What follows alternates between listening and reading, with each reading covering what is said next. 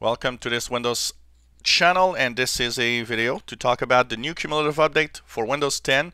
So if you are on Windows 10 anniversary update, you have a new update today. It's a cumulative update called KB3201845. It is available for everybody that is on Windows 10. This was released at least a week and a half to 2 weeks ago in the release preview ring, but it had a few bugs, so it took time before it reached everyone. Now we have it today. I've installed it. It's a quick install, 10 minutes. One thing I want to say about this, a lot of you saying, oh, it took 2 hours, 3 hours, 4 hours. No, don't count the download time. A lot of people are telling me, oh, it took 2 hours, but an hour and a half to download. It's normal that a Windows update takes a lot of time to download sometimes. That doesn't count as time for the update. People just stand there and look at the download and they wait. You don't have to do that. You use your computer, and when it's ready, it's ready. That's it. Don't wait for the download. Or if the download took 6 hours, or if the download's stuck and it's not downloading, it's not necessarily a problem. It's just going to download eventually. So you have to be patient with updates.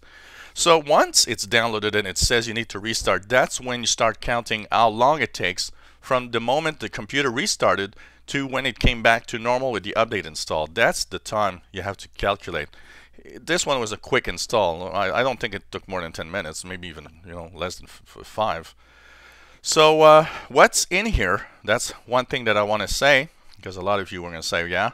So first, it shows up as cumulative update for Windows 10. Version 1607, KB3201845. If you look at your Windows version with WinVer for Windows version, you should be now at 14393.479 today. Now, this fixes a few things. So if you're wondering what does this fix, it's not, from what I see, a security update. It's really reliability updates. So there's improved reliability of mobile device management. There's also peripheral component interface and PowerShell that are improved. They addressed issue that caused excessive battery drain if you have Chinese input for some reason and use Windows Hello. They fix issues where OLE drag and drop that prevents users from downloading a SharePoint document library as a file, addressing issue with super floppy formatted fixed media devices that are not recognized by Windows 10 anniversary update or accessible in Windows Explorer. So certain types of external drives that were not working are supposed to be fixed here. So if you had an issue with a an external memory card reader, stuff like that, check it out after this install. They addressed an issue that causes the System Center Configuration Manager client to fail installation when a device is re-imaged using the SCCM task sequence. Addresses issue that causes the loss of optional components, state information, including all iProV virtual machines after upgrade. It addresses issue that causes the Windows Explorer to display information that's inconsistent with what's stored on a floppy disk. So if you're using some floppy disks, stuff like that, the information was wrong. They addressed an issue that after connecting a shared CD, DVD, hosted drive with no media inserted, caused some of the commands like dir and netuse to hang.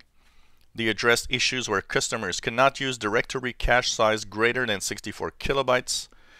They address an issue where Windows Explorer sometimes does not prompt for credentials when a user logs on using Microsoft account.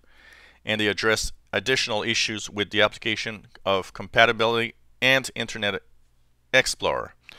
So basically, that's pretty much what is in here.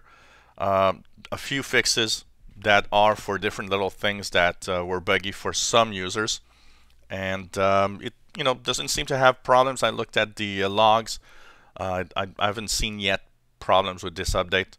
And like I said, if the update doesn't download immediately, don't worry. It can take, some people could have updates up to 2, 3, 4 days after they are released. So there's no problem there. If after 2 weeks or 3 weeks you don't have an update, that's a problem. Now we need to check it out. But when an update gets stuck in the download and it's not doing anything, it's not necessarily a problem. It's eventually going to download. Just give it time, basically. And of course, you can use the download catalog, but I always prefer people using the Windows Update because it is the proper way that updates are supposed to be installed usually. So Windows 10 Cumulative Update available today to all Windows 10 users. So check it out. You have a update and it should install flawlessly probably for everybody. If you have any comments, questions, anything, let us know. And this is mostly bug fixes. There's no security issues in here. So it's not, as urgent as a security update, for example. It's really little bug fixes of different things that are very, very unique and not necessarily a problem for most people, basically. If you enjoy my videos, please subscribe to my channel. You'll be informed when new videos are online. Give us thumbs up. And if you have installed this update, let me know how it goes. Hope that and probably will go well for most people.